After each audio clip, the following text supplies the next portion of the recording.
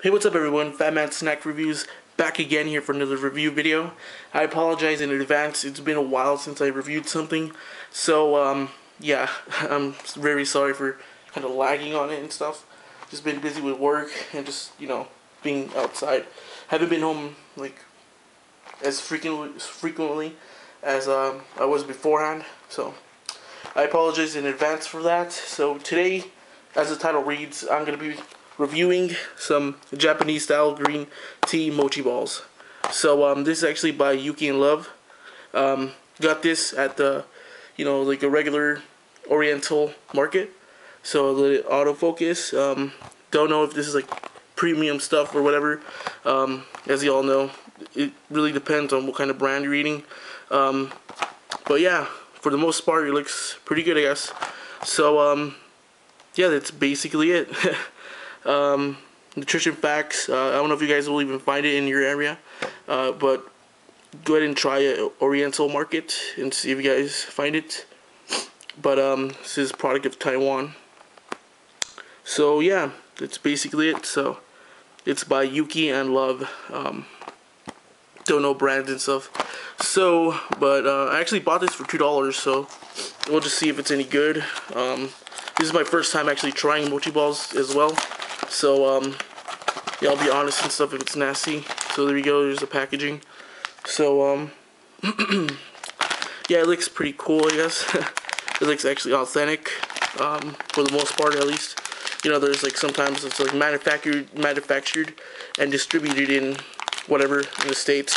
Sometimes it's not even, like, it's just like basically third party in a way. But here we have 3 mochi balls.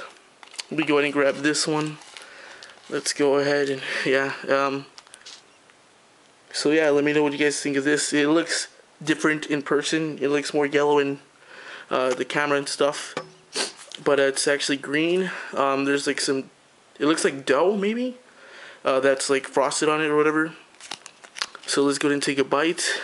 Itadakimasu.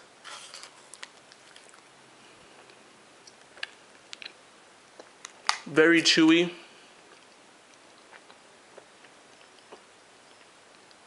Wow, very chewy, and right now I try to swallow it and kind of got stuck to the roof of my mouth for some reason. But let's see. I'm trying to figure it out what kind. If you guys ever went to any Oriental markets, the dough, it's kind of same as, it's kind of like the same consistency of like, it looks like kind of like, not really like pie, but it's like pudding, but it's like kind of thick. So that's the same consistency as the mochi ball. For flavor, yeah, it's pretty good. You can tell it tastes like some tea, some herbal, kind of, has a herbal taste to it. Not bad actually. Yeah, it's just very kind of doughy and stuff, very sticky. Like I said, it actually got stuck on the roof of my mouth, so so for the most part it's pretty sticky. But let me try just like the middle. As you can see, look at this.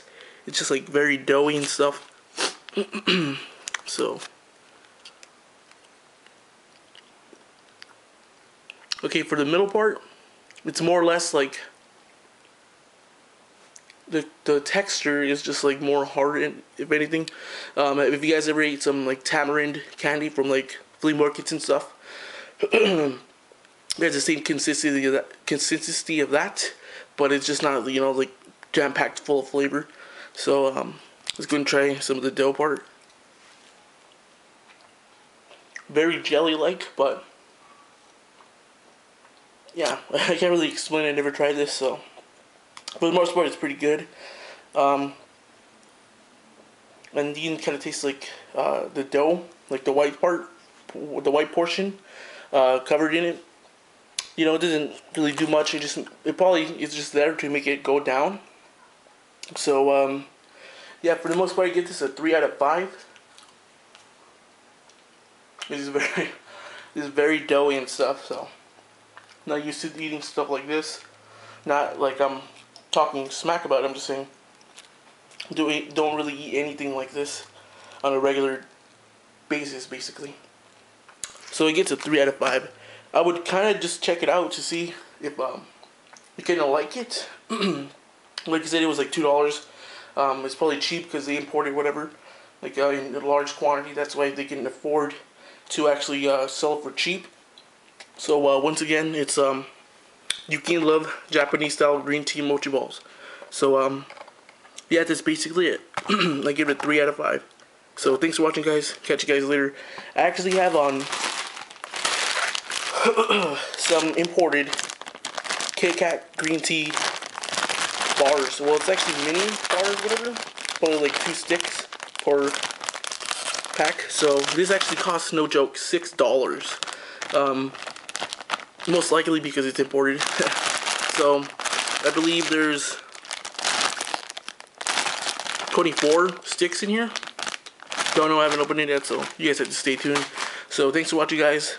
Catch you guys later.